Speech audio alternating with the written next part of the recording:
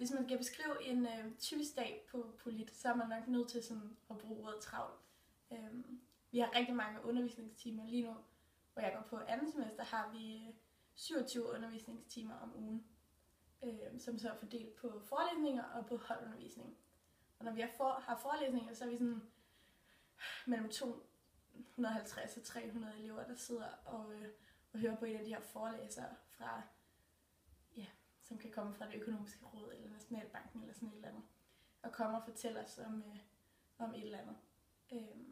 Og når vi så har holdundervisning, så sidder vi kun cirka 30, og det kan man godt sammenligne lidt med at sidde sådan i en gymnasieklasse. Og her er der meget mere mulighed for sådan at stille spørgsmål til forelæseren eller til holdlæreren, som typisk er en ældre studerende, som har været rigtig god til faget. Og det er også dem, du afleverer afleveringer til og få dem tilbage i feedback og sådan noget. Så der er cirka 27 timer der. Derudover så er der cirka 2 afleveringer om ugen, hvor vi her på første og andet semester altid har en matematikaflevering om ugen, og ellers så er der sådan en aflevering på 5 sider i en af de andre fag oftest. Dem diskuterer jeg typisk i nogle af mellemtimerne med min læsegruppe, og så sidder man selv og skriver den. Så det prøver jeg at få tid til i weekenderne, fordi at der er, altså mange dage har vi sådan til klokken 5 eller 3 fra klokken 8 af, ikke? Så der er man ret træt bagefter og overgår ikke rigtigt.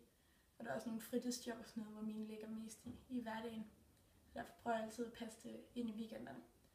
Derudover så skal man selvfølgelig læse til forelæsningerne. Og det du ikke når at få læst forelæsninger, kan du så prøve sådan at få læst op inden eksamenerne, for det er lidt svært at nå det hele. Ellers så skal man selvfølgelig huske at hygge. Så jeg spiser til sammen med nogen fra studiet om aftenen, når vi sådan er færdige der klokken 5, så tager vi hjem til nogen og laver noget mad og spiser og sådan noget. Det er også en vigtig del af hverdagen.